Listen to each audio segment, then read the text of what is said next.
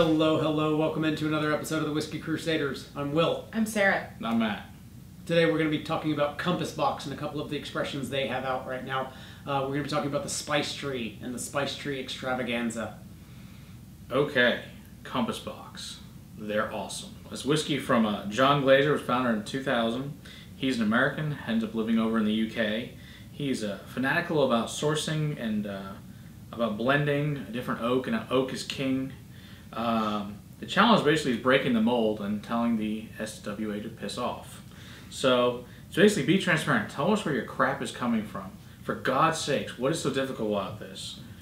Why do so many people have an issue with that? For real, it's not like I can go make it. Wanted to go buy barrels and go, oh, like I can make it. It's impossible. I can't get the same barrels you can get. Yeah, okay, because I couldn't, even if I knew the mash. Exactly, it's not possible. It's just not. I mean, I can make cool stuff in a glass, but I mean, actually doing it. I mean, come on, tell us what's in the damn bottle. It's not that big of a deal. But yeah, so basically, blending is creativity. Wood's king. Age statements mean nothing. No coloring or chill filtering is what he's in. Drink the whiskey you want, because that's the way it should be. I mean, he's got multiple ranges, includes grains, he's got blended malts, he's got single, he's got double, he's got every kind of blend there is. He doesn't care.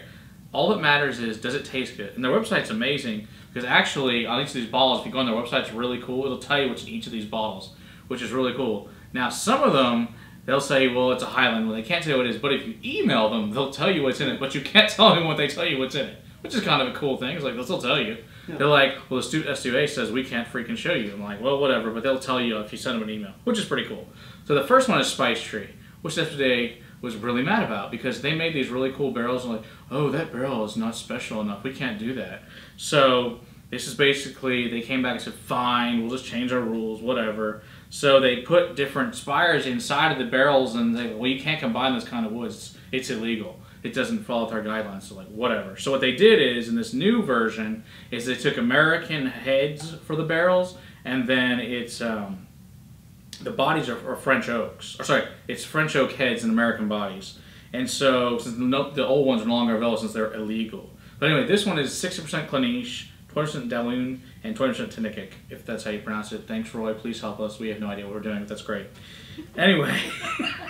They're married for 2 years in 4 different types of casks. One is a vanilla toast, 25% infrared, 22% high mocha toast, 32% first fill American, 21 is then the bottle, and then they take it all into one marrying vat, and then they put the interstaves and they put it together, and that ends up making. So basically, the wood that they use is 195-year-old barrels that the wood's from this forest, which is really cool.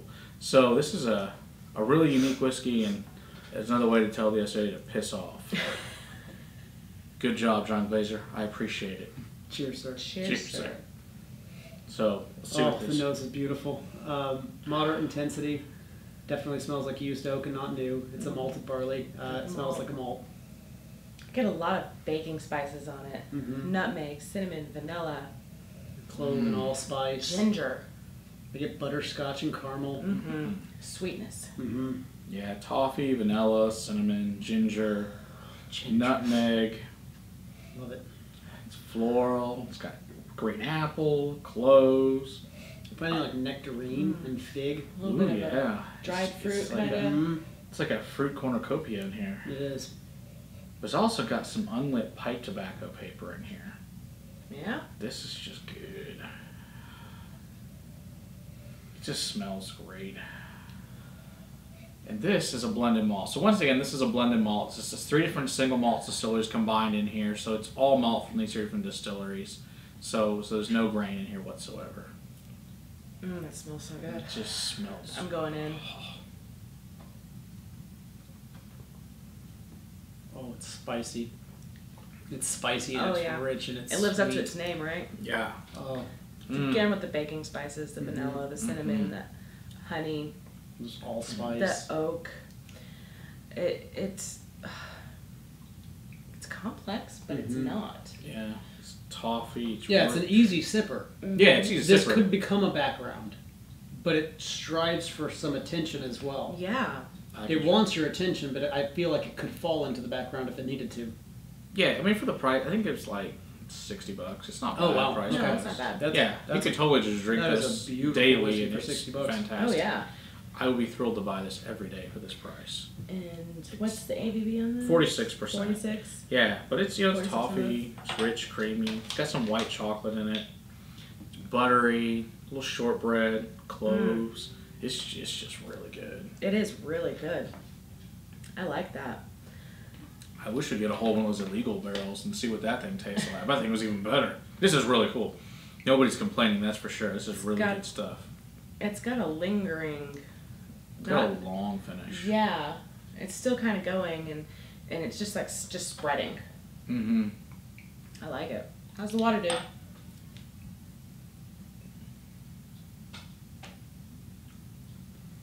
Water dialed down the sweetness, dialed up the black pepper ding, dialed up a little bit of the cinnamon and the clove, dialed down some of the sweetness. I like it. All right. Either way. Yeah, that clove just goes on and on to finish. It does. Mm-hmm. This is a really tasty whiskey. And with water, again, it kind of intensifies even more, some of yeah. those darker, deeper notes, like the clove. That is really good whiskey. Mm-hmm. I like that a lot. Well named. Mm-hmm. Yeah. Fantastic stuff. This is Spicetree Extravaganza, limited edition. Came out in August of 2016. Only made 12,240 bottles. It's a little older. It's also finished in a sherry cask. This one's 13.6 Glen Ord, 17.2 Benrius, 2.6 Alta Behan, I don't know, 27.7% Highland Malt Blend, and 4.3 Highland Malt. This is the part where you email and say, what the hell's in here? And also, Roy, please help us. I don't know. All right, so let's go into the note. It's also 46% like the other one. It's just richer. Oh, yes. Oh, yeah. Mm-hmm. You can tell right off the nose that it's richer. Dark berries and sweetness, and I can get some of that sherry off of it. This has a creamier texture on the nose. It feels more rounded. cohesive. Yeah, it's got a lot of toffee. All the flavors are A coming lot of together. berries. Black, blue, Dark red, berries. dark Yeah. berries. Oh, it smells so good. Blackberry and currant, and maybe even plum. This is berries, but like those darker, Dark like you were saying. fruit. Yeah, Yeah. they're all in there. Yeah, this Yeah. is just a crazy amount of berries. This is just a huge step up from just the normal Spicetree. Yeah, that's also got the cinnamon. They're playing in the vanilla. same ballpark. Yeah. Yeah, this one's just This is better. It's just deeper.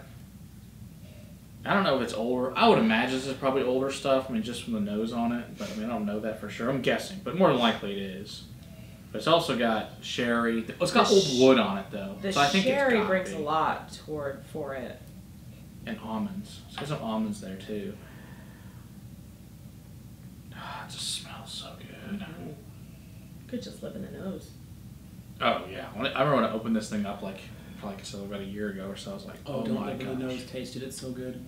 I'm like, because this so funny thing. So Spicetree was actually the very first compass boxes. I thought all blended whiskey was crap, which I didn't understand at the time what blended malts were, but I know what they are now. I'm like, so of course once again Whiskey Vault, it's all Daniel's fault.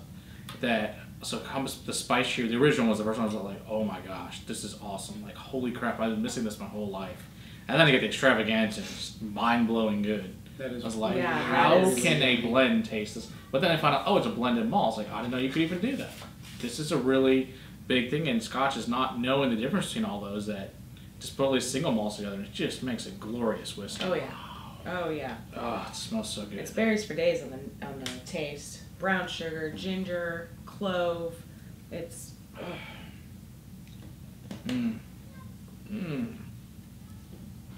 Yeah, tons of berries. it's like a berry salad, man.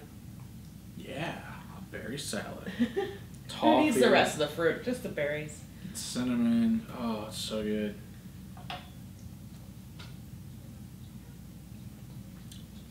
Nutmeg, ginger. Baking spices on it. Yeah. Like you're gonna make yourself like a raspberry pie or Oh yeah. something like that. That sounds good. Yeah, it does.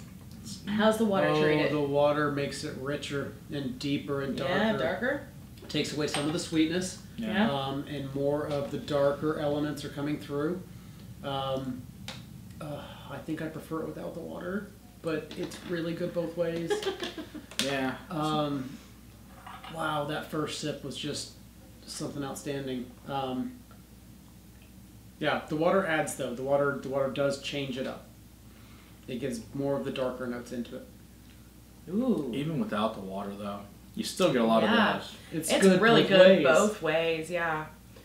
The water does just bring all of that darkness forward, though. It's so It's nutty. the dark to the light of the Mm. regular Spicetree. Buttery shortbread, and super rich, creamy. It's got some marshmallow. It's just, oh, it's good. It's so good. Yeah, I like this one a lot.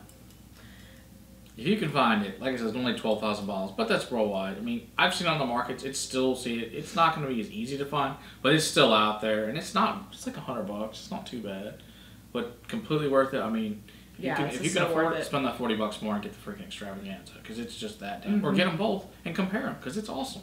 Yeah, Yeah, a good both comparison. good. You're not going to be disappointed in either one. No. It's great whiskey. No, if you can't find the other, you're going to be fine with the one that you picked up. That being said, the Extravaganza is something special. Mm-hmm. Oh, yeah, they're both really fantastic whiskeys. Wonderful. Good choices, Matt. Mm-hmm. Until next time, keep on crusading for better whiskey in the glass. Cheers.